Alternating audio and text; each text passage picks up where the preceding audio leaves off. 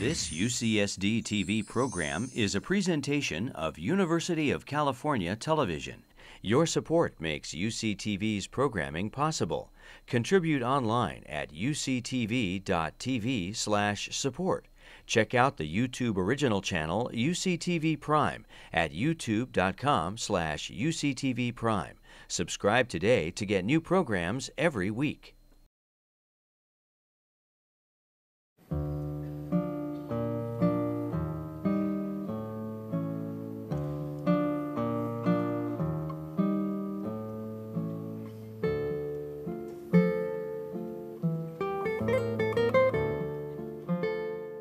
I'd like to welcome you all that have gathered for this event, a very special event for San Diego.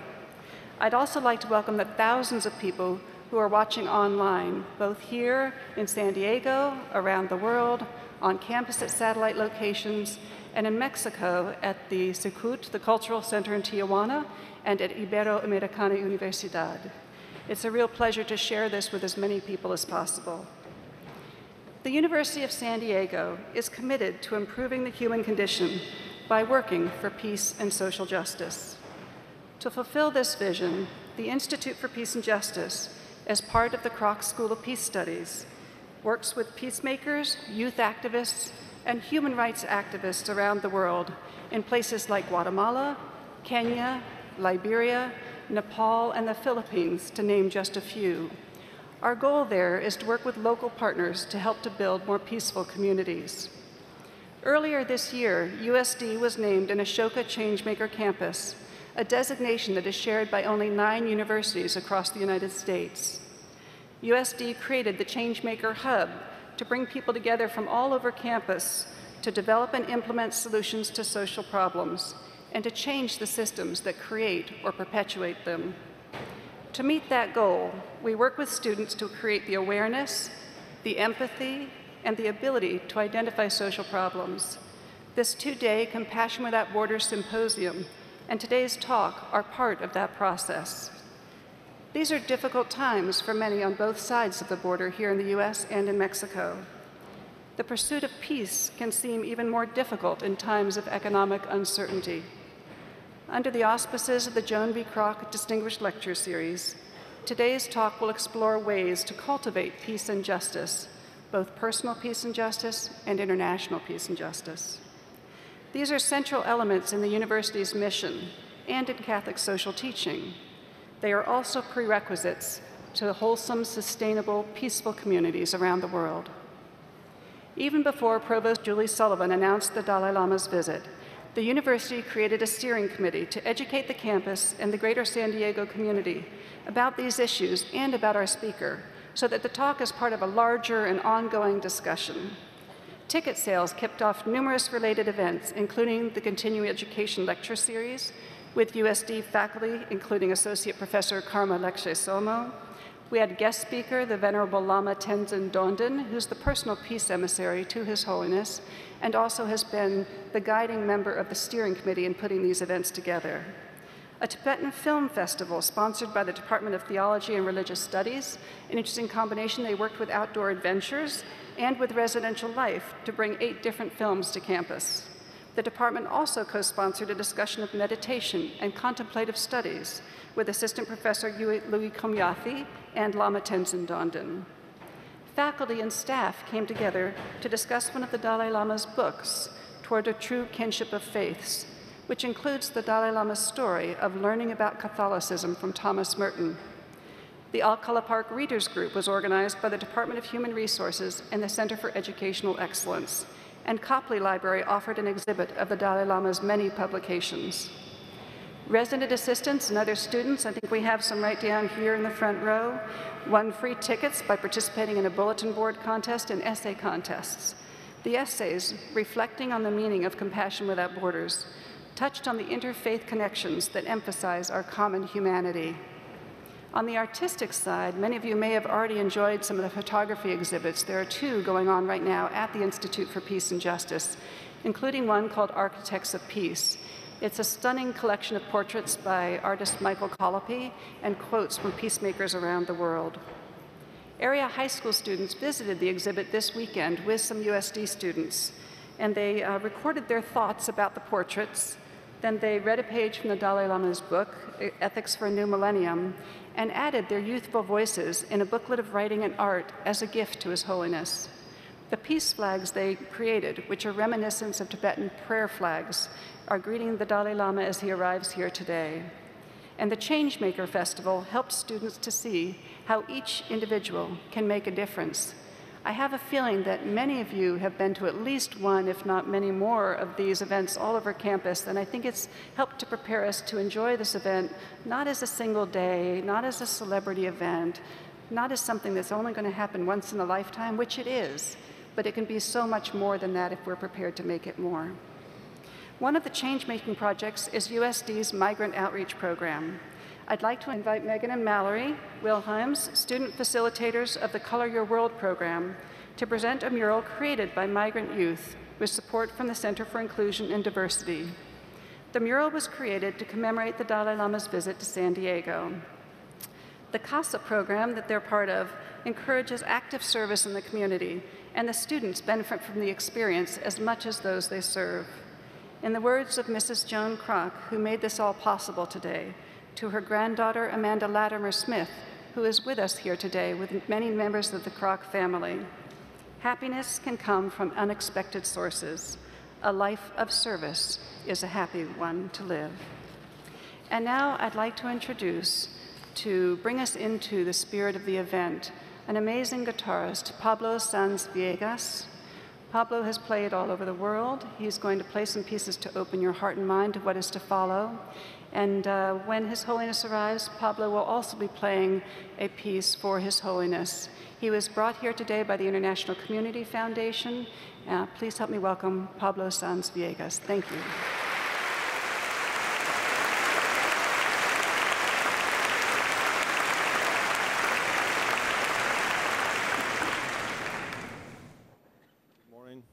Good morning, ladies and gentlemen. It's a pleasure being here in such a special event. I'm going to play Coyumbaba by Carlo Dominiconi. This piece relates the journey of a humble man going through different emotions, as is typical in anyone's life. Tolerance, forgiveness, peace, happiness, love.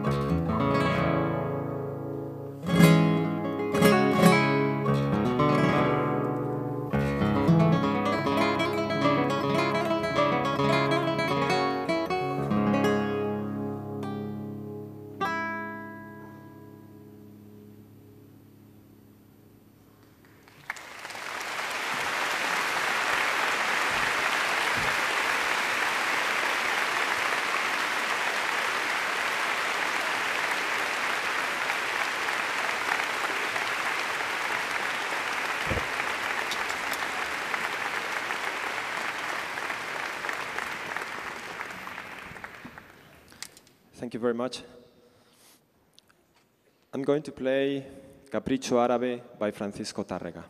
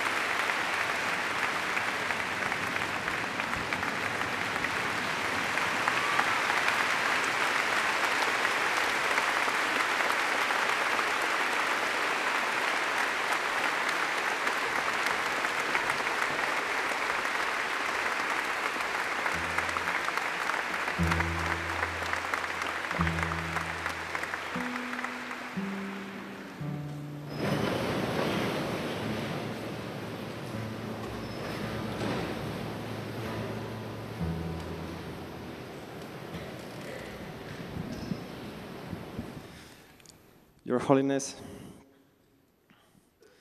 I believe music is the language of the emotions that can create unity among different cultures.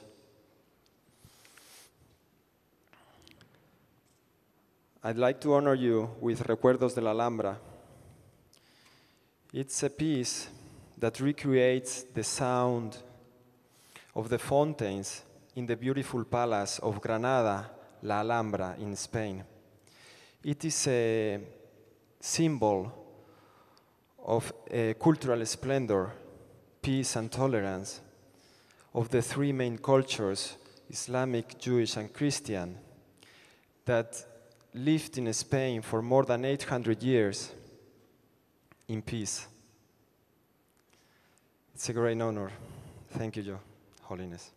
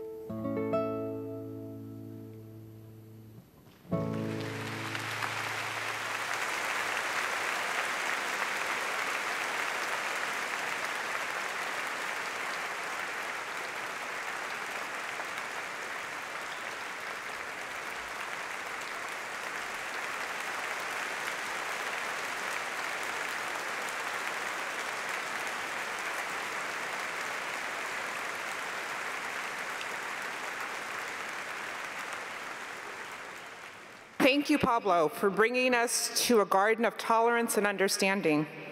Good afternoon, everyone. I'm Pamela Gray-Payton, Assistant Vice President of Public Affairs at USD, and a member of the 3 University Host Committee for the Compassion Without Borders Symposium. Welcome. As a member of the Compassion Without Borders Committee, I'd like to thank our sponsors, many of whom are here today, whose support has made this event possible. Thank you.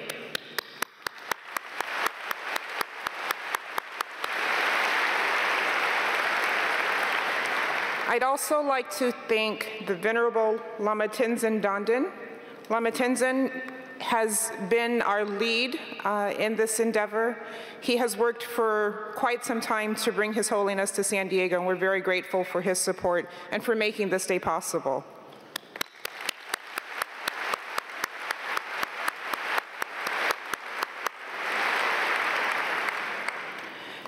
And now, President Mary Lyons will present His Holiness with the University of San Diego Medal of Peace.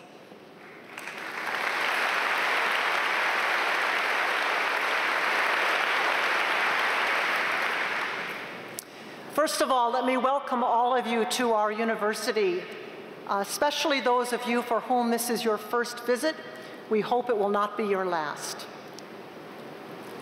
Your Holiness, we are, of course, honored to welcome you to the University of San Diego, a Catholic university whose mission commits us to educate men and women to become ethical leaders dedicated to compassionate service. Our School of Peace Studies was established because of a generous benefactor, Mrs. Joan Kroc. She hoped that we would not only teach peace, but make peace. Your Holiness, as a spiritual leader, one who has strives and continues to live a life dedicated to peace by working for justice, you are truly a living witness to the greatest aspirations of our university. And thus, we are very honored today to present to you the University of San Diego Medal of Peace.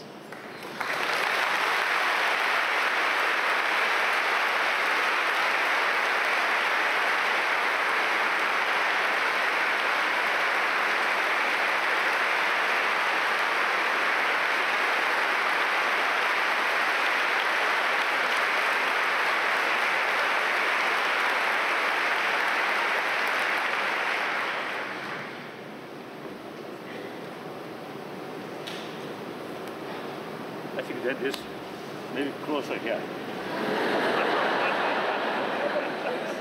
No. And then clearly shows that there's something lit with this person. If you remain here, then nobody knows. Not very sure. Thank you. Thank you much. Thank you. Thank you. Thank you.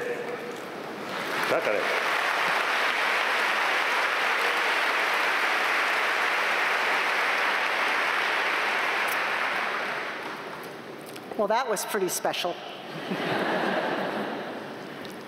And now it is my privilege to introduce to you Pam Omidyar, who is the founder of Humanity United, a foundation that is committed to building peace and advancing human freedom. She is the co-founder with her husband Pierre of the Omidyar Network, which promotes economic, social, and political change.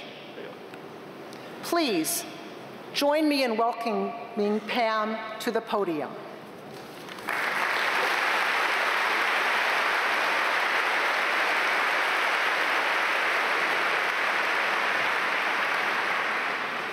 Thank you, President Lyons. Hello, everyone.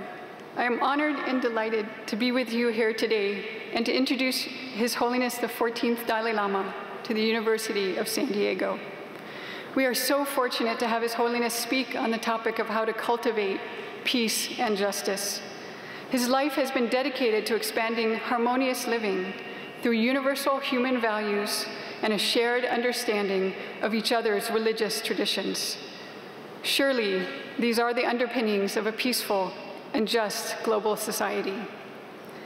His Holiness began his monastic education at the age of 6, after being recognized a few years earlier as a reincarnation of the 13th Dalai Lama. In the middle of his studies, at the age of 15, His Holiness also assumed the role of Tibet's temporal leader, much earlier than planned, after China's incursion into Tibet. Committed to peace through nonviolence, His Holiness continued working towards a peaceful resolution with China and continued his studies, earning a Geshe degree, the equivalent of a doctorate in Buddhist philosophy. However, in 1959, His Holiness and many Tibetans were forced to leave the country and found safety in India.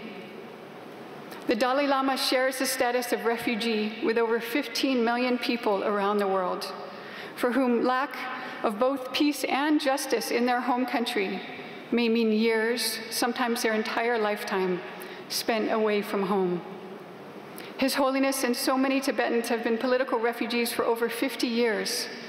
During this time, His Holiness has advocated for the education and safety of his fellow Tibetans, has traveled around the world to share his message of secular ethics and religious harmony. And he has raised awareness of Tibet and its people's desire for genuine autonomy and freedom. In his spare time, he has written over 70 books and continues the full duties as a spiritual leader of Tibetan Buddhism. A testament to his work and universal acceptance of his teachings, His Holiness has received over 80 honors and awards from organizations and universities in nearly 30 countries.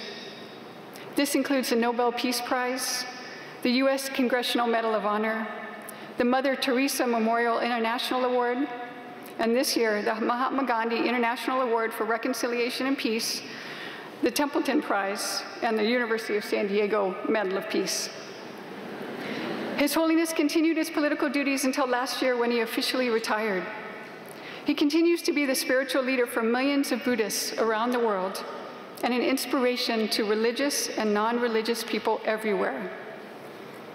The Dalai Lama teaches us that peace and justice can coexist. Too often, we consider that peace requires foregoing justice, or that seeking justice defers peace. This is a false choice. Justice and peace are inextricably linked. Too often, those working the peace negotiations are at odds with those seeking accountability for wrongs committed. Hidden intentions and narrow perspectives contribute to this problem. However, where there is a greater collective commitment to take on a broad and shared vision for the future, a good and just peace can result. In his recent book, Beyond Religion, Ethics for the Whole World, His Holiness writes about both peace and justice within the framework of compassion. Compassion and nonviolence are signs of courage, not weakness. It takes courage to engage one's enemy with understanding and dialogue, rather than force. This has been the Dalai Lama's approach towards both peace and justice for the people of Tibet and elsewhere in the world. Unlike so many people forcibly oppressed throughout history, the Dalai Lama never embraced the idea of violent resistance. He understood from the very beginning that violence never leads to lasting peace. Buddhist training has shown him how to use logic and a broad, long-term perspective to understand that violence can only beget more violence. If only our world leaders use this higher standard of thinking and reflection in their political decisions. Your Holiness, thank you for your tireless efforts around the world to share your teachings. You've taught us that our personal peace can lead to world peace if we all make the effort. Please join me in welcoming His Holiness the 14th Dalai Lama.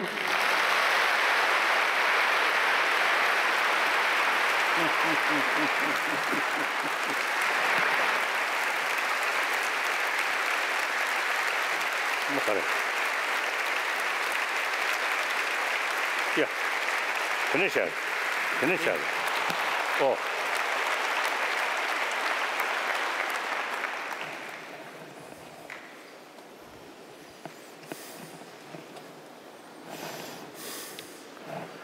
Perhaps I take a few moments. I would like to speak or stand. Oh, sort of show my respect. Now, each place, mainly university, where I speak, I've got this kind of cap. So very useful.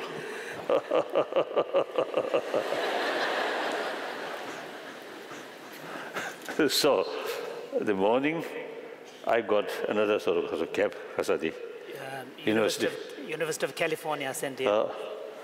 Then I little sort of doubt whether I should wear that or my own sort of cap. Yeah.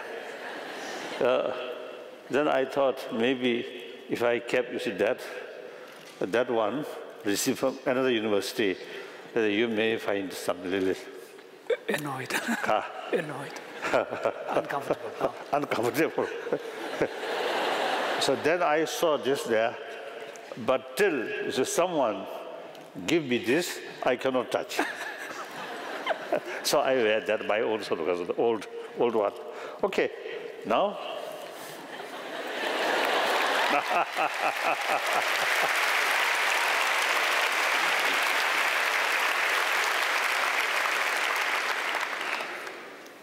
Indeed, I'm very, very happy and great honor to receive you this Medal of Peace. Medal. Thank you very much. I'm just another human being. We are same. But this kind of awards or some sort of medals, then I feel, oh, this is some kind of recognition. My small contribution for serving humanity in order to bring happier. So thank you very much. Firstly, you invited me here. And secondly, you see, you give me this. So thank you. Then I really impressed. Now, number of places and different countries. Now, quite often, I'm hearing compassion, peace, non-violence. And not only that, just a word, but many places, including this university, you see, there are pockets who are really making actual effort, implementation or effort, more awareness about the value of compassion. So now, the topic of my talk, peace and justice. We have to know what's the real meaning of peace. If we consider peace is simply mere absence of trouble or violence, then sometimes under injustice rule, some superficial peace also possible. And opposite, for justice, some violence also sort of involved. Now when we sort of get deeper understanding about peace, that means, you see, firstly, genuine peace must come through inner peace. Not out of fear, not out of some kind of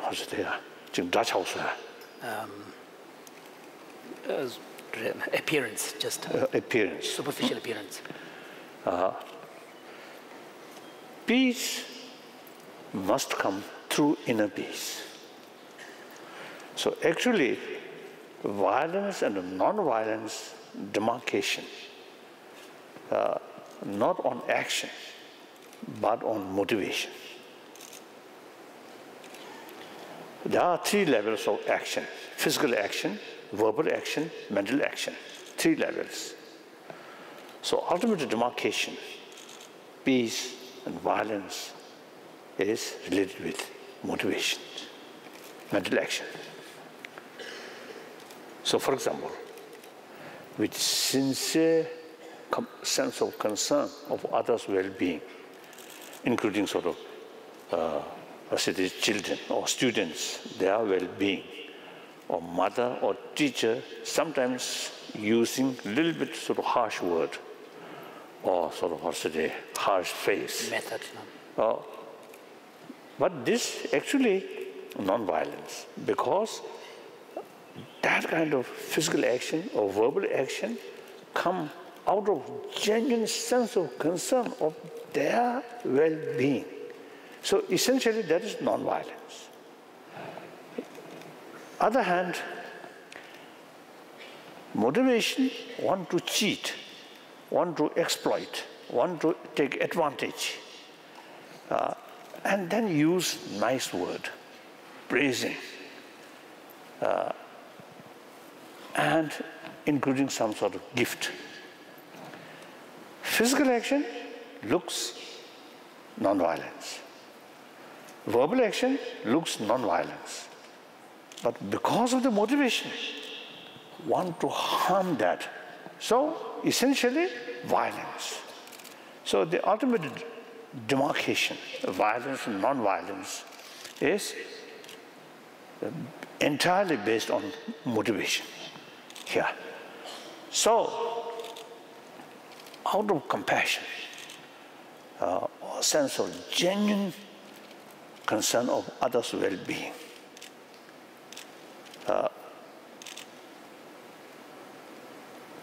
then any action, essentially non-violence. So non-violence,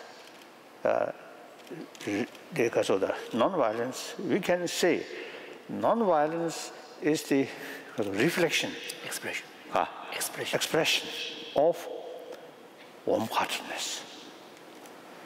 So long you have genuine concern of others' well-being, then justice automatically comes. Because there is no room, desire or action harming other or injustice. And then injustice, I think again, ultimately, you see, demarcation is anything which helpful other. Mainly long run helpful. Any action, I think that's just action. Any action, long run, harmful, is, I feel, unjust. So therefore, I think every human action, those sort of the effective human action, through motivation. So now, key thing is warm-heartedness.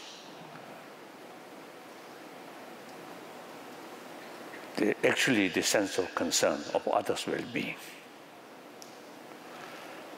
Now here, I often use explaining the compassion or sense of concern of others' well-being. You see, there are 2 levels. One level, mainly biological factor. Those social animals, and also particular, I think social animal, and then also the mammals. You see, they are youngsters. For youngsters' survival depend on others' care. Then, biologically, it equipped some kind of motivation, some kind of emotion, taking care, tremendous sense of concern of their well-being. That's not only human beings, but many birds and animals, obviously like dogs, cats. So they are youngster, their survival they entirely depend on care by mother or their parents. their relatives. So that's the basic nature. So according to that nature, we equipped the sense of sort of closeness feeling, sense of sort of concern of others' well-being. So that's one level, biological level.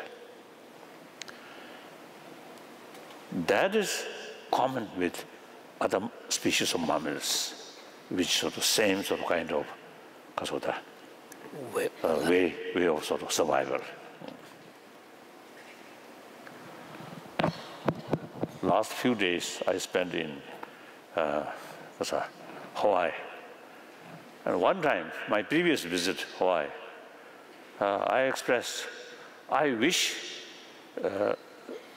some people there, you see, carry some sort of research. Some the turtle, the mother turtle, come shore on the shores. On the shores, then dig on sand, then egg lay down, then cover, then mother go. Then they young turtles when they hatch. They themselves sort of have to fight for their own survival. Some sea birds, there are a lot of things, but they, I think, timing sometimes during night. So mother turtle, not there. So therefore, the nature creates such thing. Their youngsters have to survive by their own effort. No need mother's care. So emotionally not equipped, taking care their youngster. So therefore, I'm still curious. So those who see young turtle and kept, and then some mark on the mother turtle at the time of laying the eggs. Laying the eggs. Laying eggs, some sort of mark. Then try to put together her youngster and mother. I don't think they have the sort of ability. Because of the ability, or I don't know, a sense. You see, her caring, the mother caring the youngster, tremendous sort of closeness feeling towards mother. I don't think, because nature is such. Their survival not depend on others' care. Others, including ourselves, we human beings. So that is the biological factor. That always oriented others' attitude. If in case the mother, you see, show negative attitude always to the children, to the youngster, then maybe change. Because it depends on others' attitude. So that always biased, limited. Now, that kind of sort of compassion, that kind of sense of caring of other, sense of concern of others' well-being, take as a seed, then use human intelligence. Think, what benefit if we have compassion? The opposite of the compassion is anger, mainly hatred. What benefit? Hatred. If we analyze, if we objectively observe these different emotions. Although all these emotions are part of our mind and part of our nature, like external matter. So some are useful for our health, some are harmful for our health. But we never say, this is just a nature. We try to investigate, and then these two different things mixed or synthesized, then we might find some useful things. That we usually do. So why not? Since we really making investigation, what's the very sort of nature or sort of usefulness, or harmfulness of these matters. So similarly, in our emotion world, not just one single sort of mind, the thousands of different sort of emotions, different minds. So worthwhile to investigate among these different emotions.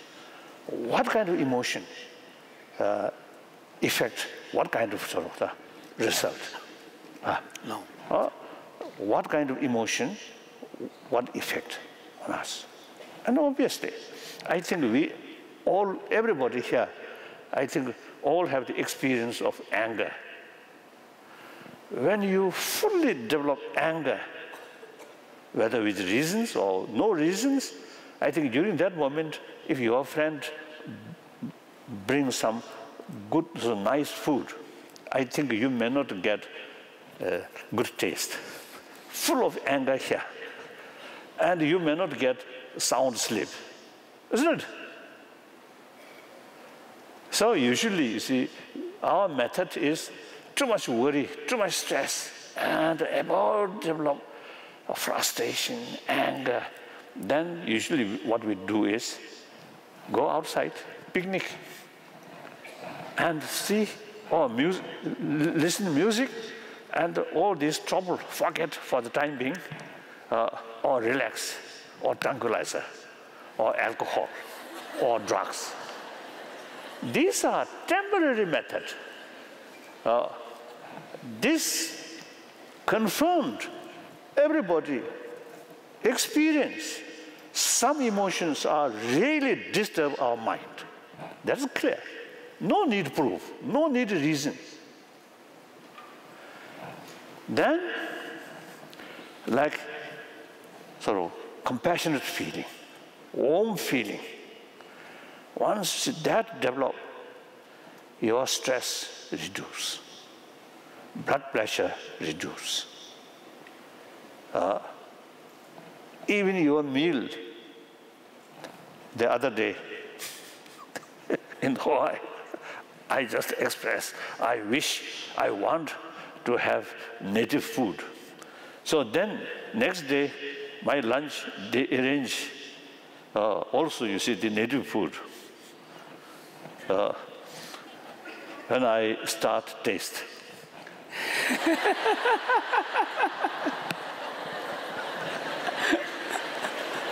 But I have deep respect, deep respect.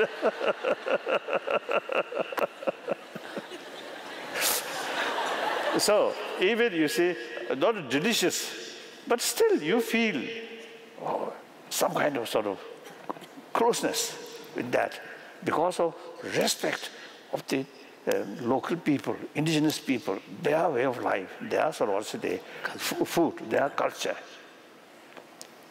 So the poor family, their sort of meal may not be wonderful, but with their friends, full of trust, full of sort of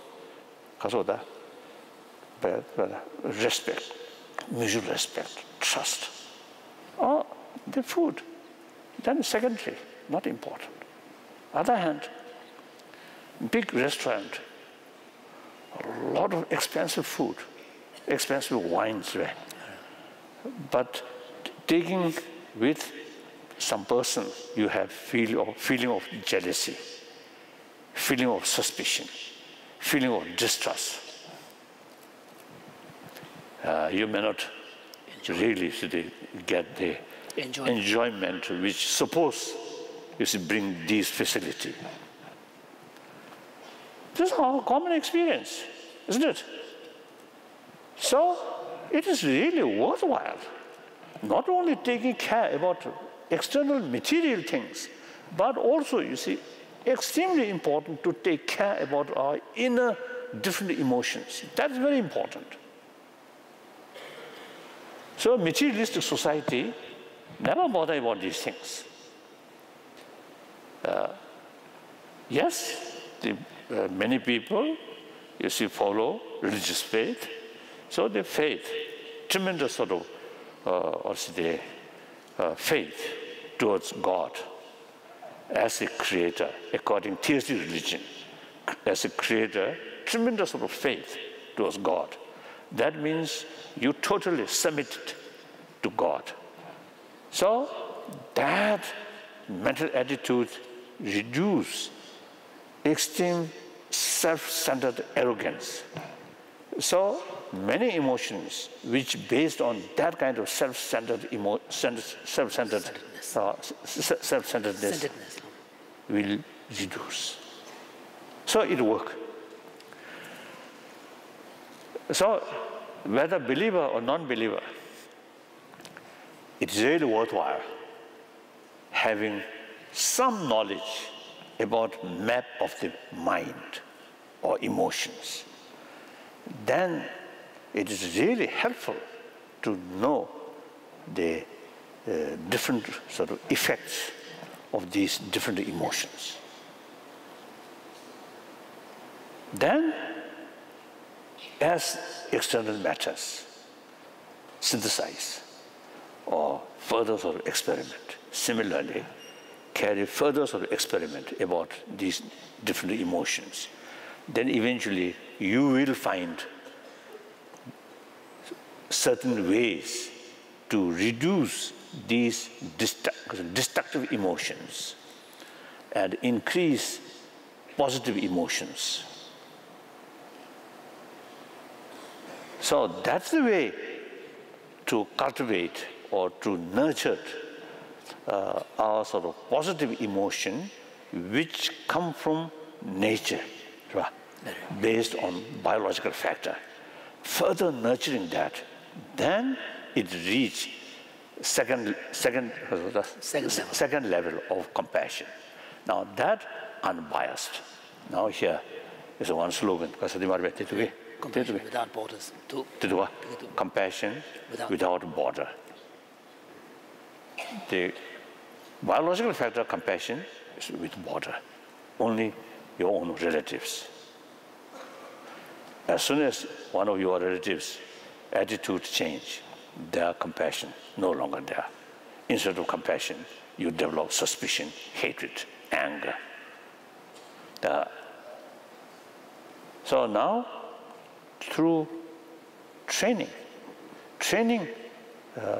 does not mean meditate or prayer, but simply use our common sense and utilize the latest scientific findings for those sort of medical scientists and also the brain specialists.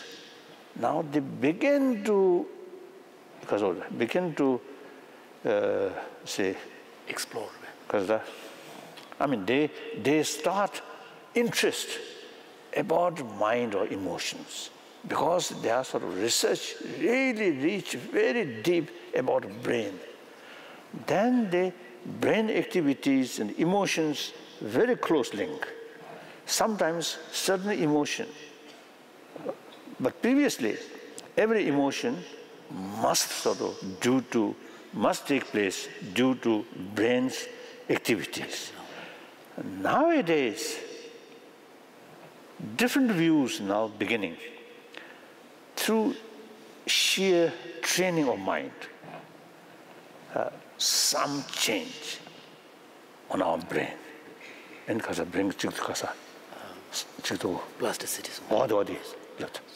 So the discovery of plasticity seems to have opened a way in which we can understand how deliberate, conscious thought processes can actually affect changes on the brain level.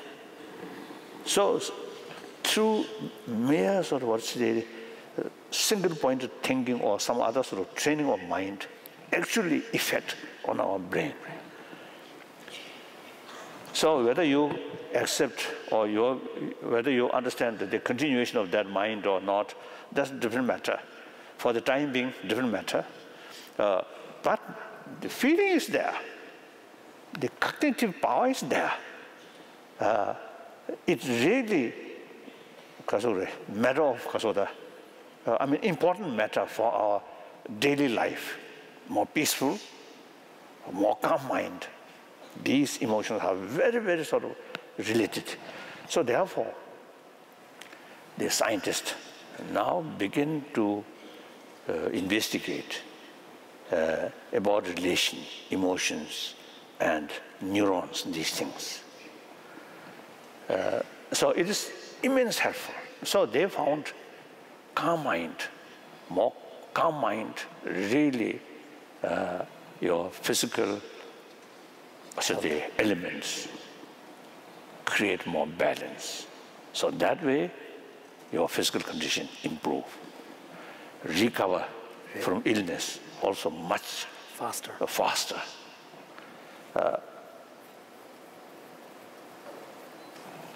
I think simply mental state, hopeful sort of, and hopeful and fresh mind,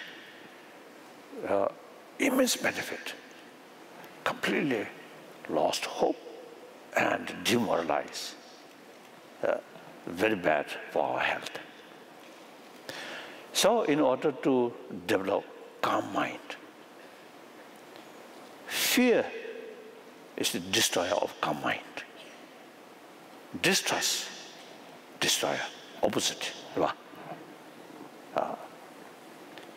Anger, hatred, all these are actually destroyer of peace of mind, calm mind.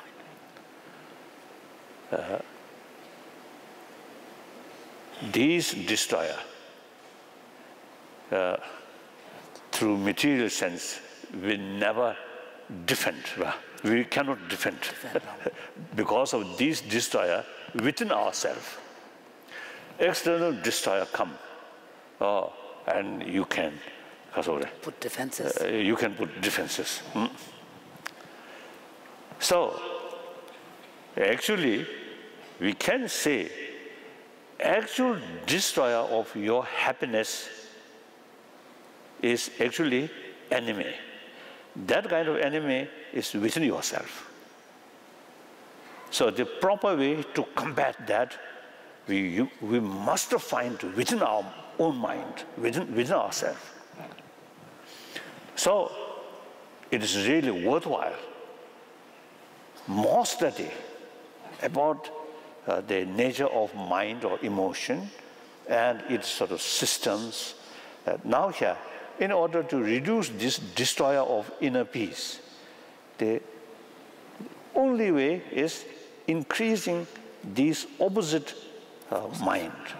For example, the hatred, anger, or suspicion, distrust, you must develop compassion, sense of concern of their well-being. That compassion, sometimes the people feel, I feel compassion. That's some kind of pityness feeling. Not that.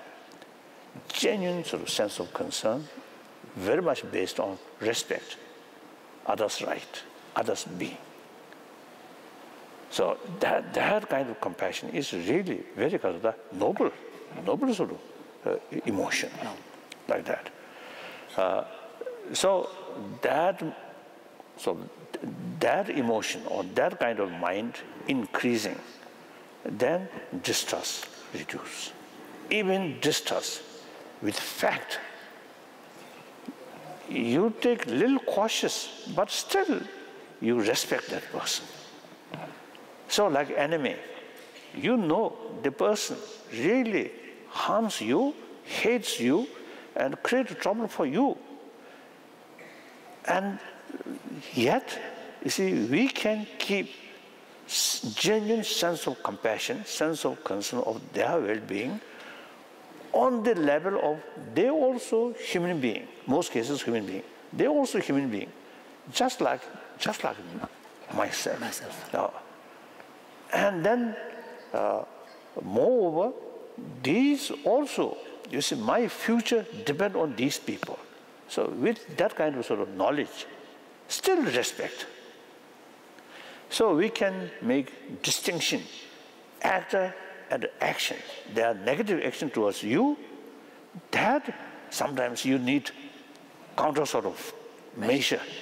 Oppose, stop, try to stop that.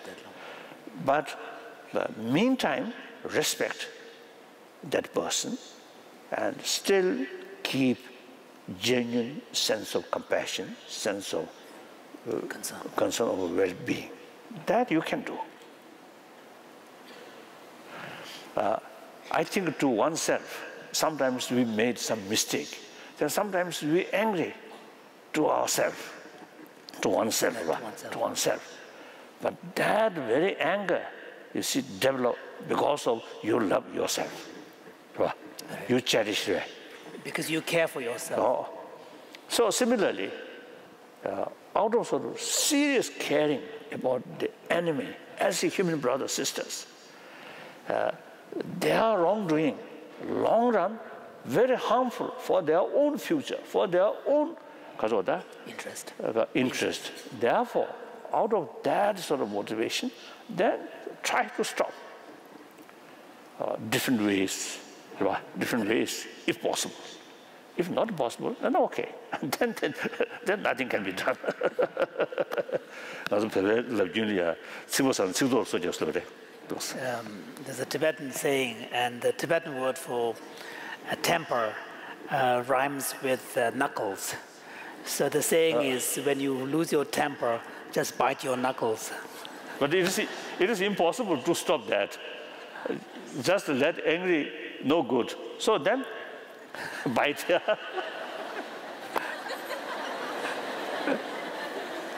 So at least there's some pain that distracted your anger. Like that, I think that way. So in any way,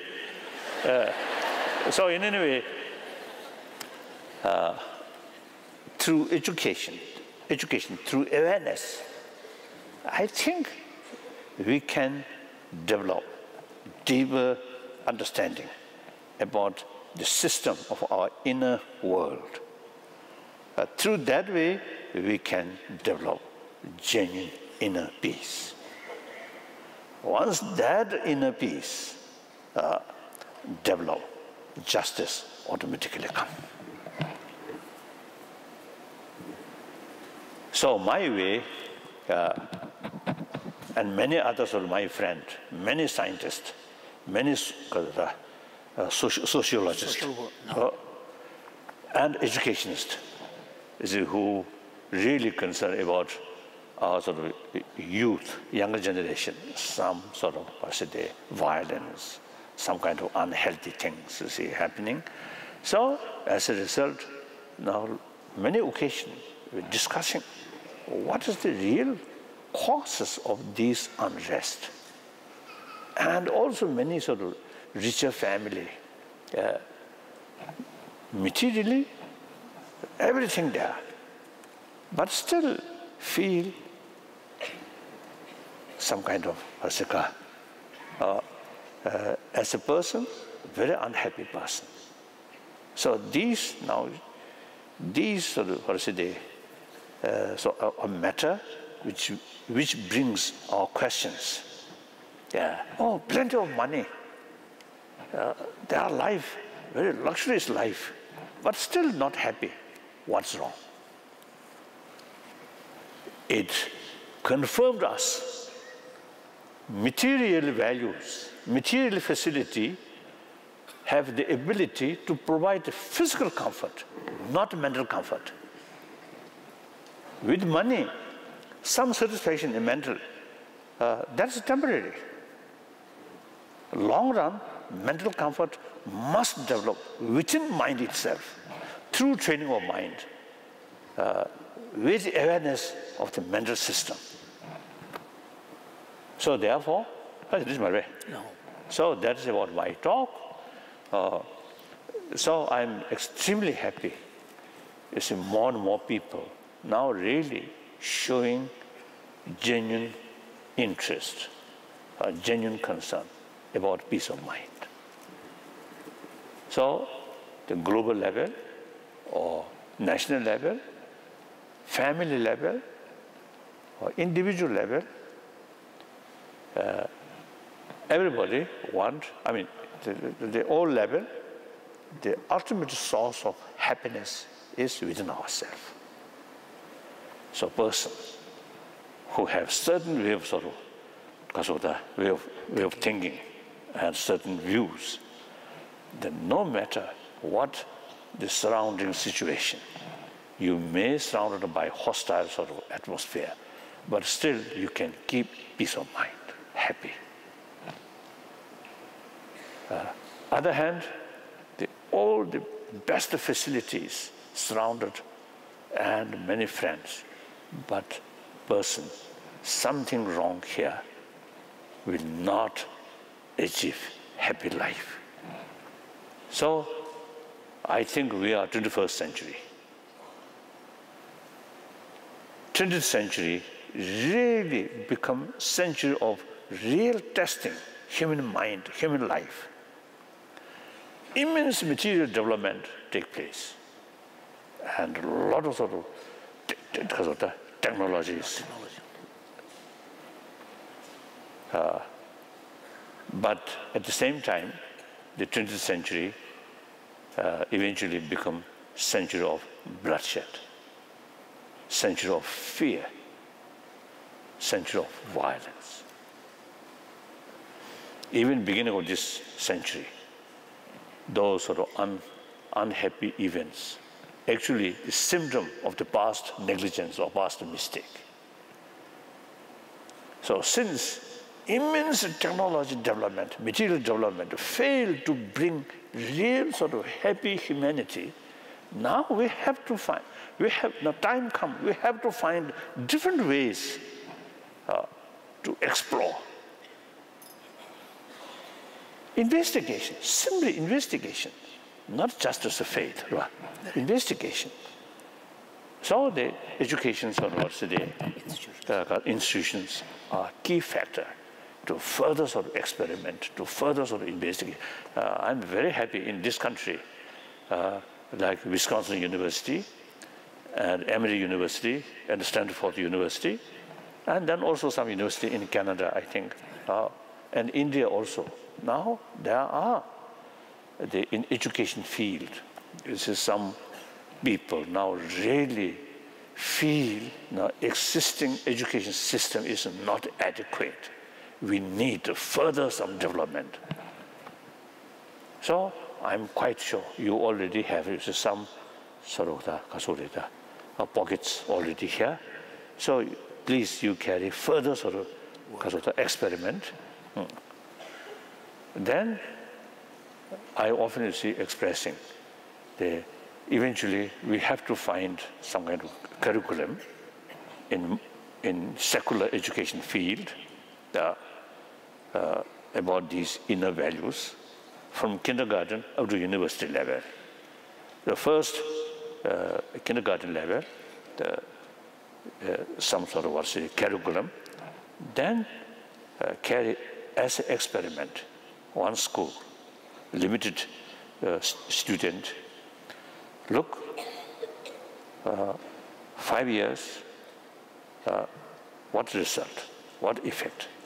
If positive result, then expand another 10 school, then another 100 school. Then things become really convincing. Positive, definitely some positive result come. Then we can, because of the, we can adopt larger scale like that. Even finally, federal level, right, like that. Finally, like UN, UNESCO, global level, global body. I think we can do. That is the real sort of foundation in order to, in order to build happy 21st century as a happy century, peaceful century. Peaceful, as I mentioned earlier, very much based on inner peace, compassion. Therefore, I think our ultimate goal is we should make every effort on all levels. Eventually, within this century, we should have a compassionate world, peaceful. Then peaceful world automatically come. We can do. That does not mean the 7 billion human beings all become religious person. No. They're religious believer. They have their own different sort of way to promote this compassion, forgiveness, tolerance. Wonderful. Then those non-believer or those people who not much serious about sort of these inner values, then through education, through awareness, everybody taking care of oneself. So the best way to care one's own physical well-being and mental well-being. So healthy mind bring healthy body and a healthy family, like that. So I think that's the way to build, to change, transformation, transform our world. What do you think? Some sense?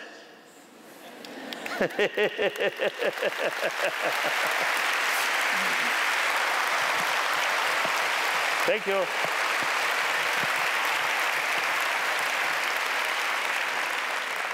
So please think more these things. I often used to telling people after my talk, if you find some sort of sensible thing, some sense, then think more. And those people, if feel you see not much sense, then forget, no problem. I'm leaving day after tomorrow, so no problem.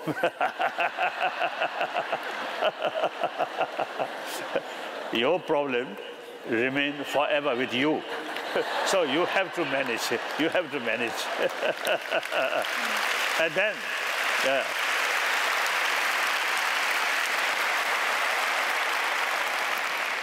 then one thing, America, materially, I think in the last century, I think really you made tremendous progress.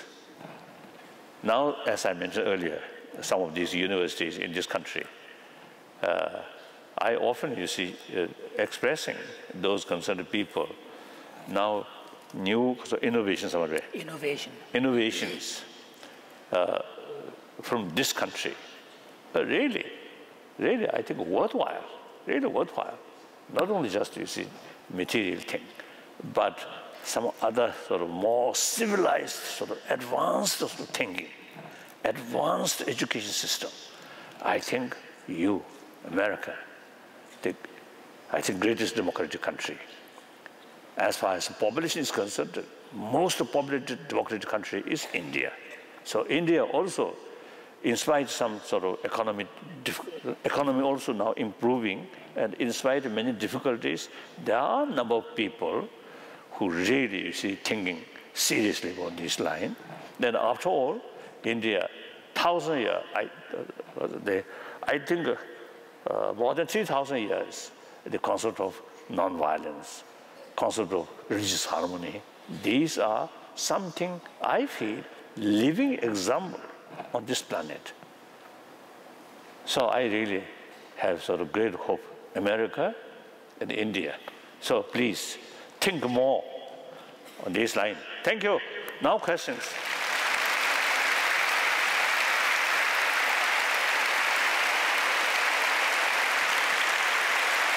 Okay. Thank you. The first question, Your Holiness. What are some simple choices we can make every day to live a more compassionate lifestyle?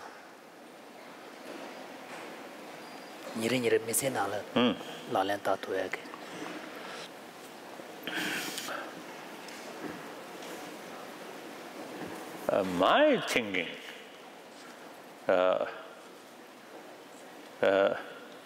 some training naturally.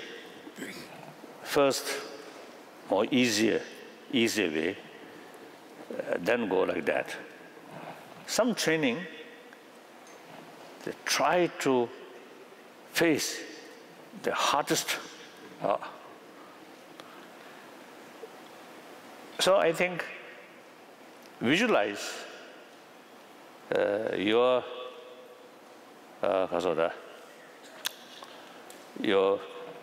most disturbed person, right? Very difficult. The most difficult person for you. Visualize that. Then let anger. Then investigate why I developed this anger.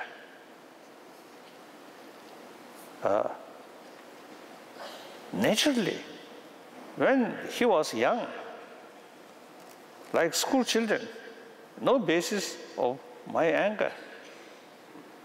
But few years ago, one time I met one, I think, senator or congressman.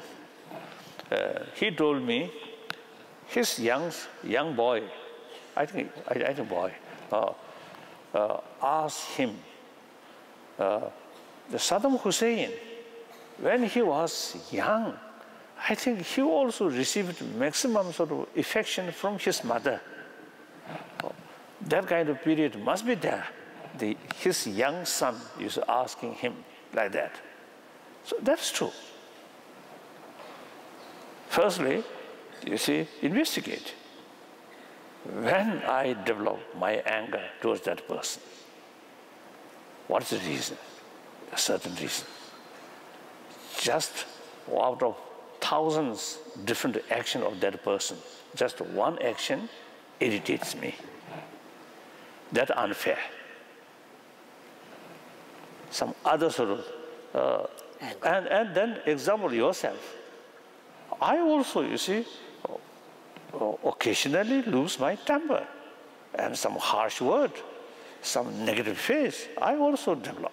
So that person also same way. Thinking these lines, then every event, there are different aspects. From Buddhist viewpoint, everything is relative. So compare this, that's good. Compare this, that's bad. So no absolute good and bad. Thinking these lines, then intensity of your anger, some way, it feels as if it has no basis. It's been revealed, its kind of emptiness. So that's the way. Okay, sorry. So I think that's one way. Once we really sort of get some experience, some sort of combat the negative emotion directly, once that little sort of soft, then more regularly thinking that line, that's the best way. I think for physical illness, some minor symptoms also, you see, have to remove, but main thing is the main illness. The doctor really deal with main sort of illness. Then all other symptoms automatically reduce. So similar way, that's sort of my thinking. I feel like that. Next question. Now, next question. No. Why should we feel compassion for people who have no remorse? Remorse, who have no remorse after committing horrible crimes? So actually, more reason feel sense of concern. Once we develop some kind of sort of strong feeling, oneness of humanity, there is also, like me, like us, same. All these sort of mistakes, essentially out of ignorance. So we have more reason feel pity, feel concern. So thinking these lines.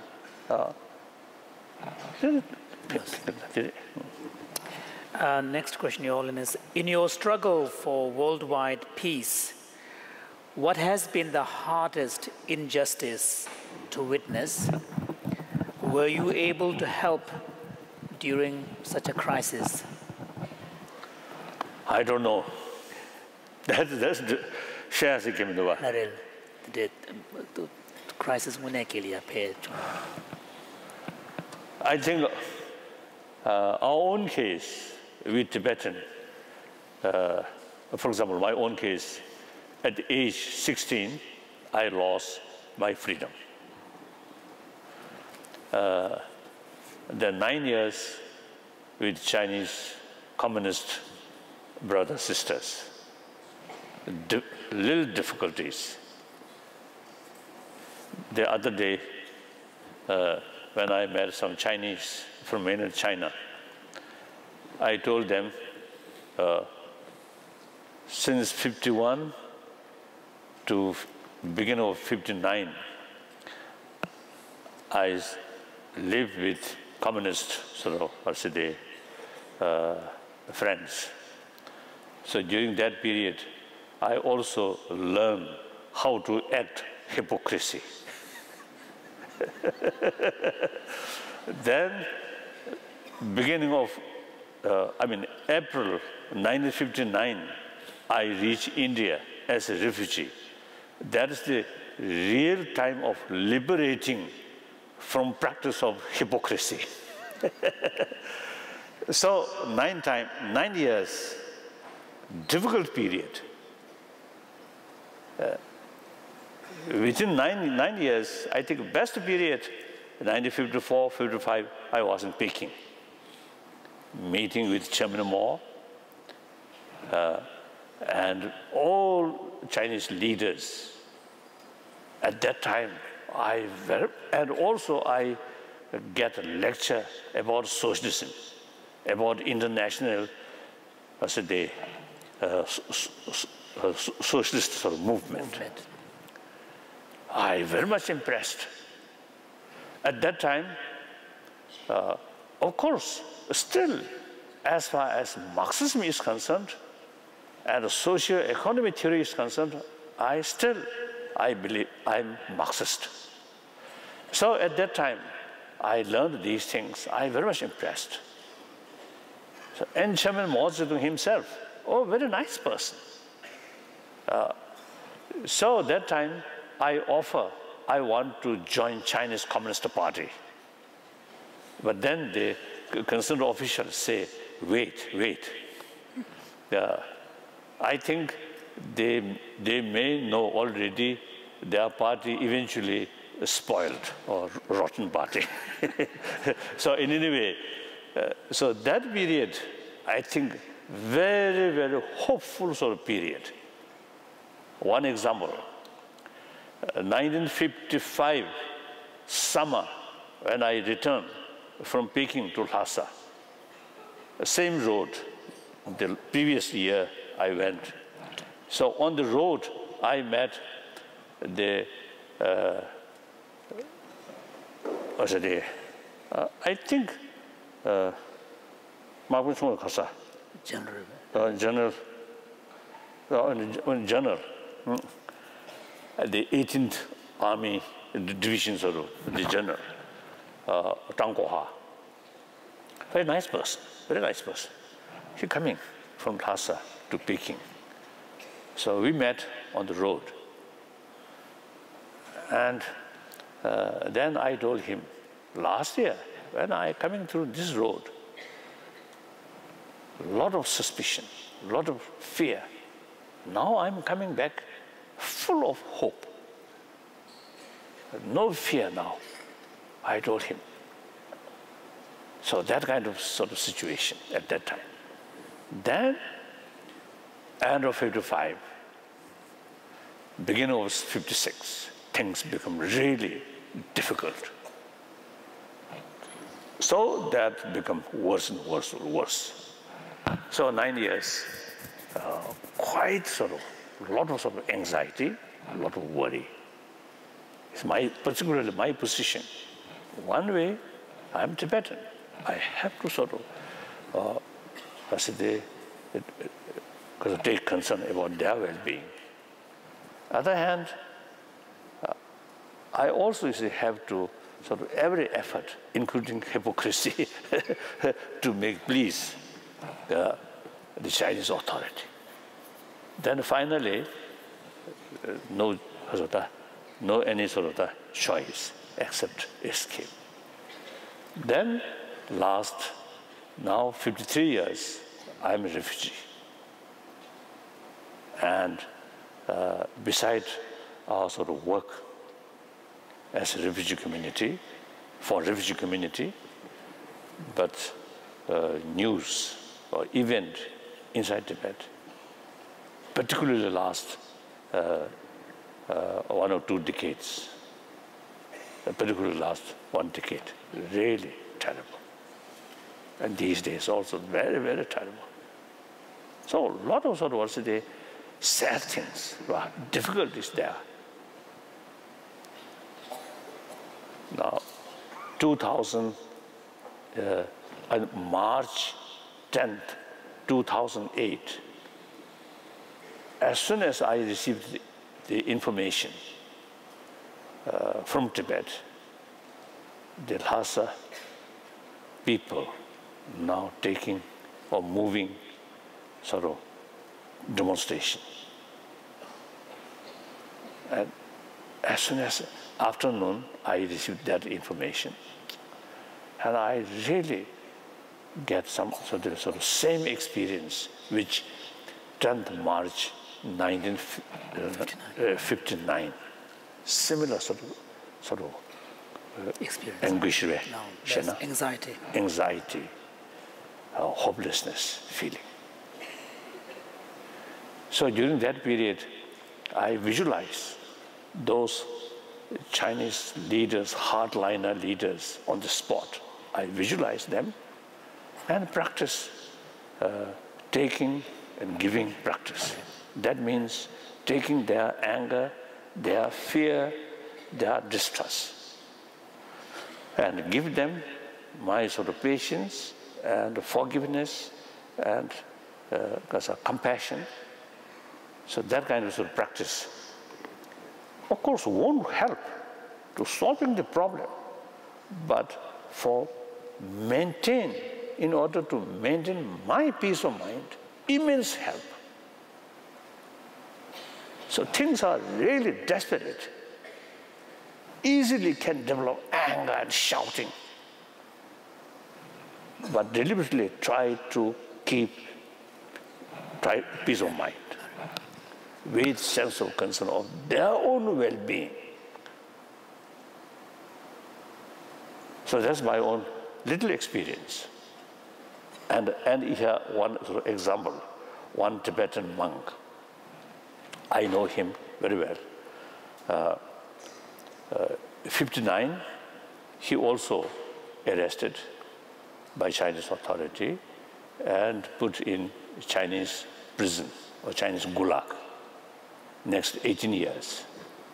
Then early 80, after Deng Xiaoping's liberal, more lenient sort of attitude, these people released, and also, you see, find opportunity come to India. So since I know him very well, so I had some casual talk. Then he told me, during 18 years in Chinese prison, he faced some occasions, some dangers. I thought danger on his life, maybe. I asked, what kind of danger? And his answer is danger of losing compassion towards Chinese. So trained person is that kind of attitude. It is really important to keep compassion towards your perpetrator. Losing compassion towards perpetrator, he considers very serious danger. So result, such person's sort of mental state no sign of trauma. I think you also know, one time our scientific meeting, you see, this subject used to come. And then some scientists, very eager to examine, to interview.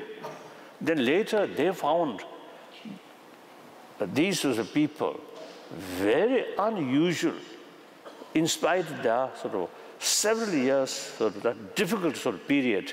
But these people's mental state, very peaceful, very calm. So immense benefit to one individual like that. So that's my own little experience. That does not mean I have no anger. No, I often lose my temper. My staff member, they know if something wrongs, then I burst. Yes. Two last questions. Yes. What role would you... Three. Yes. What role would you say spirituality or religion plays in the peace processes in conflict societies? If follow any major religions sincerely, seriously, then all major religious traditions usually have sort of great potential. Now here, many years ago in Argentina, we had one meeting. Some scientists, some religious leaders, one scientist, the Chilean, I don't know his name, I can't remember. He, great physicist, quantum physicist, he told in our gathering, physicist, however, he should not develop attachment towards his own scientific field, he mentioned. So that's very true. So, for example, I'm Buddhist. I should not develop attachment towards Buddhism, because once I develop attachment is, you see, narrow-minded. Then, you see, with that kind of narrow-minded, you can't see the other things objectively. So your sort of faith towards your own religion is actually biased. So I think that's important. The major religious sort of practitioner, I think here I always making distinction, faith and respect. Faith towards one's own religion, respect to all religions. There's sufficient reasons. All those major religious traditions served humanity last 1,000 years, and at present millions of people still get benefit, immense inspiration. Then in the future also, these remain one of the source of hope. So there's plenty of reasons to respect. So I'm Buddhist. Sometimes I describe I'm staunch Buddhist. Reason, many texts which we learned from very young age, childhood. Those argument, those critics of argument by Buddhist masters, Buddhist logicians, mainly Nalanda masters. You see a lot of sort of critical sort of investigation and debate. So we both study that. I think as far as sort of study is concerned, we are same. Now only difference, he disrobed, I'm robed. And some field, he had some more advantage. Some cases I have more advantages.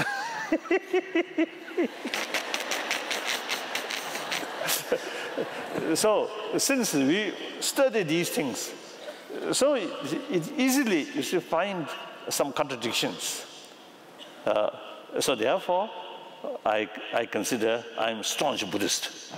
However, I sincerely, seriously respect all other major religious traditions.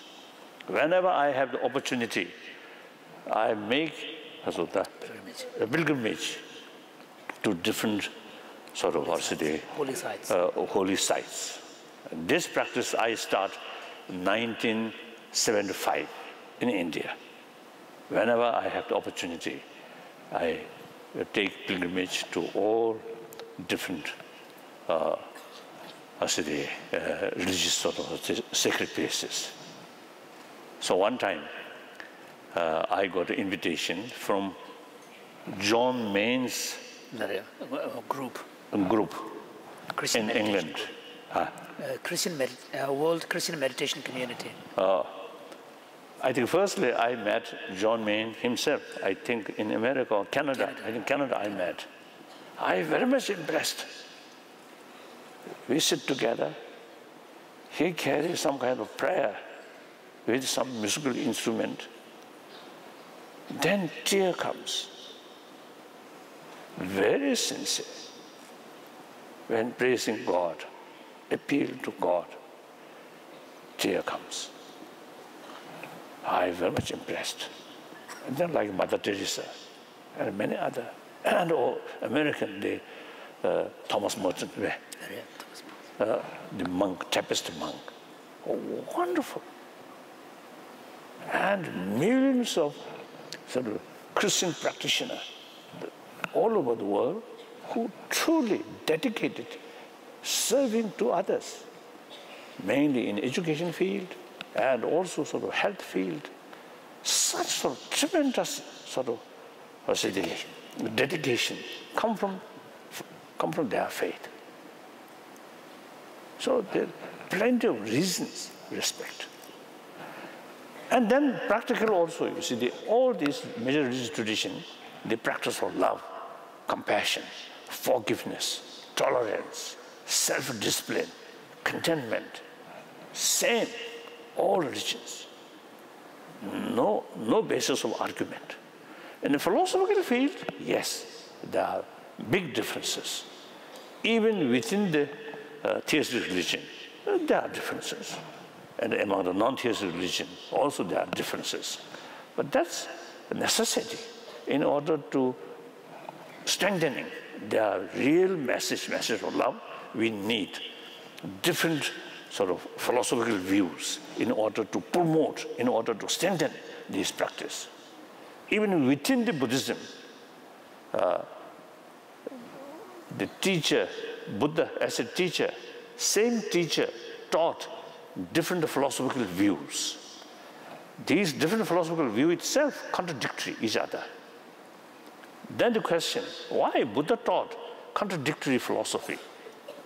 Then usually I tell him, that not due to Buddha's own mind, still not very clear, confused. So one day he says something, next day he says something, not that way. Then next question, or then other possibility, he deliberately tried to create more confusion among his disciples.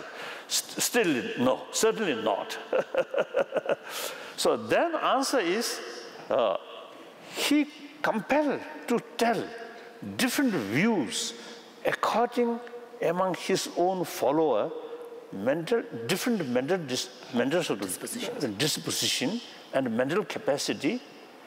So he compelled, he had to tell different views in order to promote practice of love, compassion, forgiveness, these things.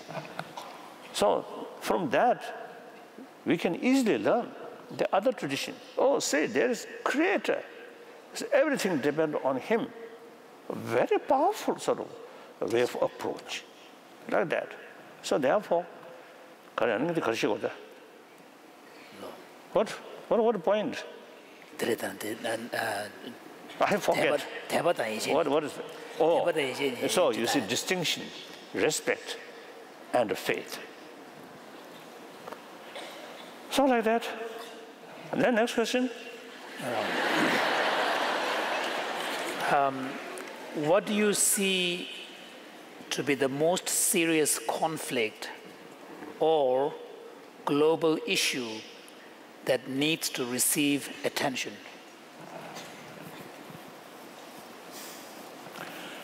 I think there are plenty of problems.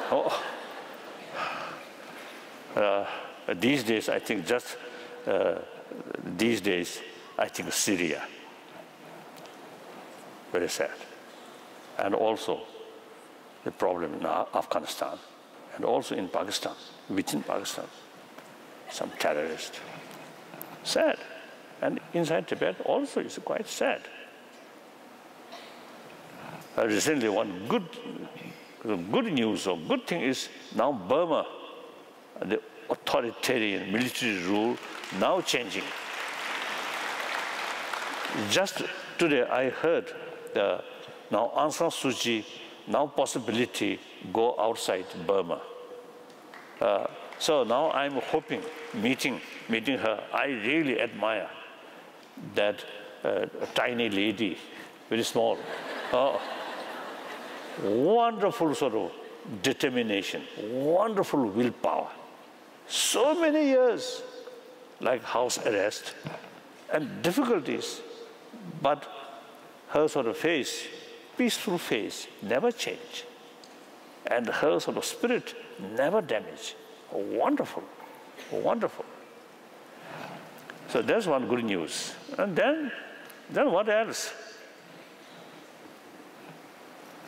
Of course, there are good things. There are many, I think, many different parts of the world. Good things also, you see, there. So I think overall, in spite some sad events here and there, overall picture, I think humanity becoming more civilized, thinking more sort of, what's say, mature. This is my view. So I always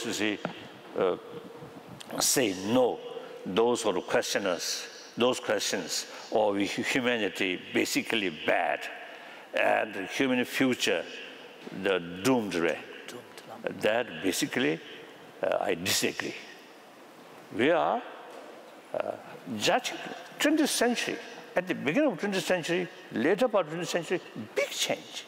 Within my lifetime, I saw big change. Very hopeful. Now, this 21st century, just the beginning of first decade of 21st century, now the continuation of the later part of 20th century, now further goes in including taking care about the mind. And now, number of occasions, politicians, political statement, also you see, there's some room, the word of compassion. These are wonderful, isn't it? Things are changing. Things are changing. And then economic crisis. Itself bad. But one way, it is good to remind you, now you should not take for granted. You must make new thinking, new sort of effort. Good, very good, isn't it? So even bad event, you can transform. It can be very good lesson and a further sort of effort, more wiser sort of, more holistic way, like that. And then? The final question, I think Your Holiness, you have kind of answered it. How do you remain optimistic when there is so much distress and pain in the world? I think simple answer is, it is far better remain optimistic.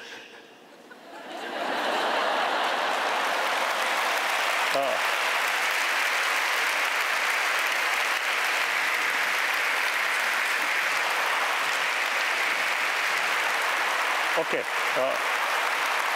Wait. Look.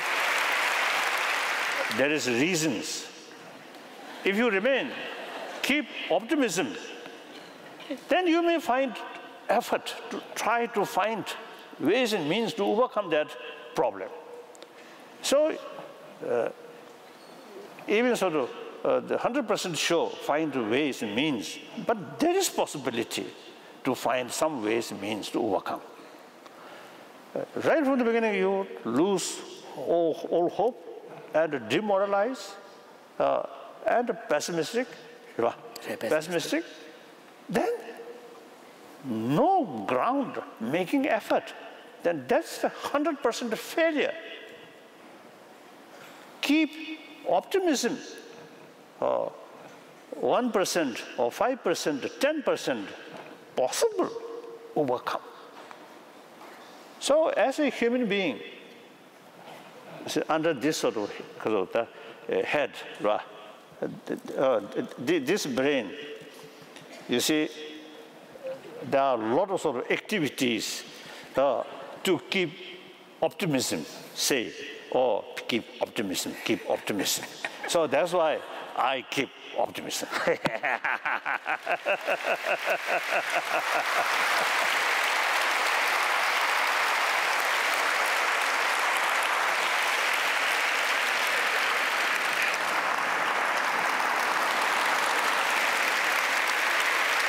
Thank you, thank you.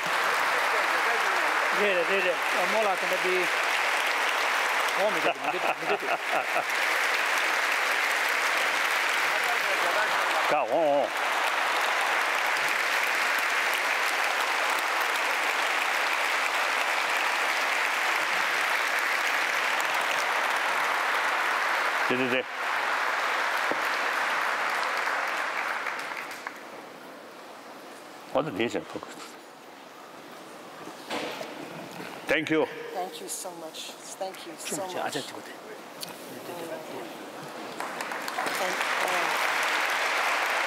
Thank you. Thank you so much. Thank you. Thank you. This is wonderful. Thank you. Thank you. You're a blessing to us. A blessing.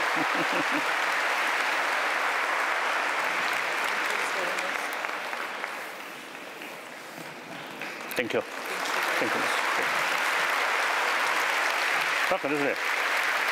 되는 바를. 되는 바를. So, bye bye. Thank you.